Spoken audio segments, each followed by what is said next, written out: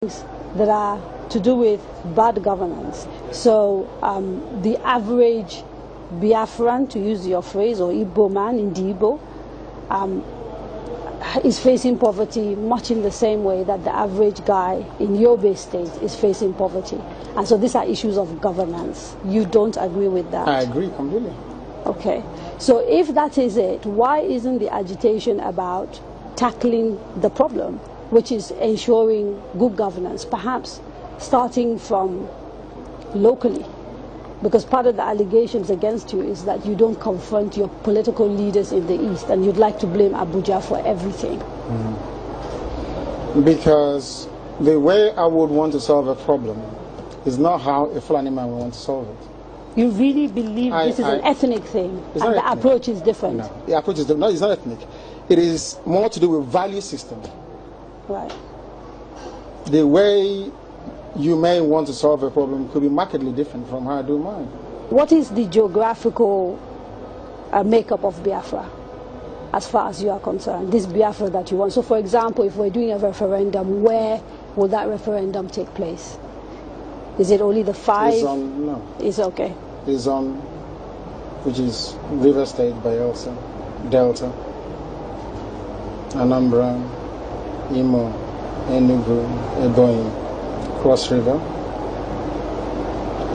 Akwa Ibom? And Akwa Ibom, of course. Yes. Right. Those are the coasters. Basically. Bayelsa? Yes. Southeast and South-South without Edo State. Without Edo State. That's correct. And then including Igede, Idoma.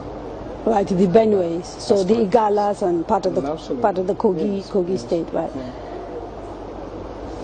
Nyesom Wike, the governor of Anambra, sorry, the governor of River State, made a statement, I think it was yesterday or the day before yesterday, and said, you know, you should not be including River State. It's for and the people of River State to decide, people. not him.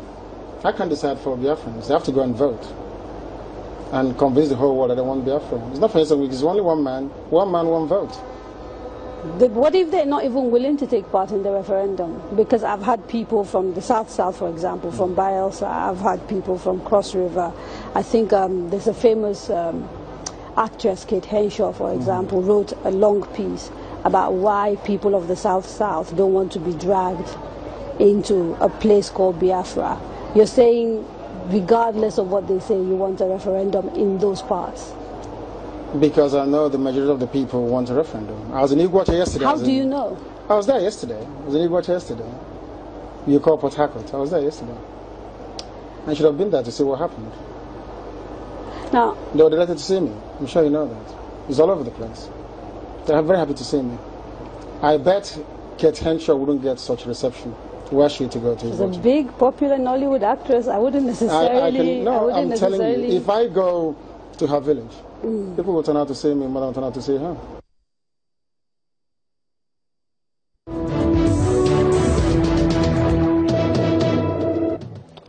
I was speaking there to the head of IPOB, Nnamdi Kanu, and for details of how you can watch the full interview, you can check out my Twitter handle at Kadria Ahmed.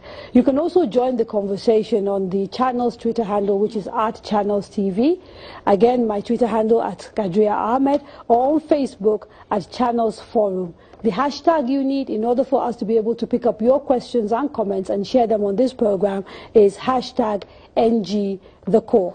Now, I want to come to you, Celestine, because in that interview with Mr. Kanu, he was very clear about the portions of Nigeria that he considers part of Biafra, and he talked about the South-South. So specifically, when it comes to this particular call for independence for Biafra that includes states and areas that cover some of the places that you come from and the people you represent, what is your reaction? Well, I think one of the greatest problems this country have right now is that we are operating under a cost because we steal. This country steals too much. The money that is being spent in this country is stolen money. The oil that is being sold every day is stolen oil. Because in Ogoni, where I come from, our means of livelihood have been destroyed completely. We can no longer fish. We can no longer farm. We don't have good health. People can no longer go to school. Just tell me the offense that Ken Saro-Wiwa committed. That. Just give me a fair share of what you are taking from my land. And the man was just marching to the gallows and killed. 96 oil wells in Ogoni, 5 oil fields, nothing to show for it. Every weekend is burial. Then, now, coming to Monday, the man is crying that the Igbos are being marginalized, that they are beginning to enforce, and he want to come and steal my state. Without coming, Abiola say if you want to save a man, you bring him down and save his head. You can't save my head in my absence. Nandi cannot stay in Anambra or wherever you come from. To mark Ogoni is my territory. Ijo is my territory. Who told him that? So I think that he just making statements. He did make a point, which was that if there is a referendum, it will be one man, referendum one will not happen in Rivers State. I'm not the governor of Rivers State, but it will not happen. No, but I know that. If we are confident about our belief that the people that he says see themselves as part of Biafra do not, why not test it with the referendum? Well, I'm not against referendum. Me, I want restructuring. Because Rivers State, where I come from, Ogoni is the majority. We are not minority, but you won't believe that since the creation of Rivers State, no Ogoni have been governor, no Ogoni have been deputy, no Ogoni have been speaker, no Ogoni have been chief judge. We have overqualified people. So why? How? Your commissioner for information. So how? Why did that happen? So I need restructuring. But if it is for Biafra, referendum will not happen in Rivers State. That I'm sure.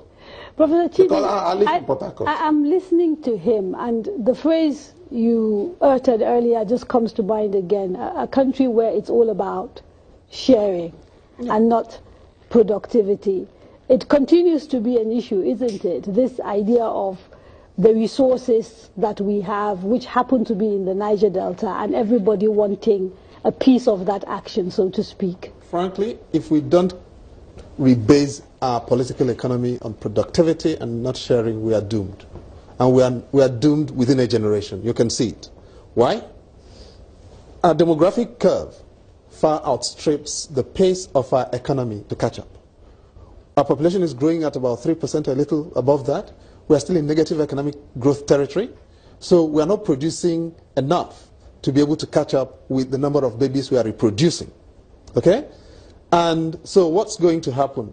At the moment, our debt burden is growing at a pace we cannot service.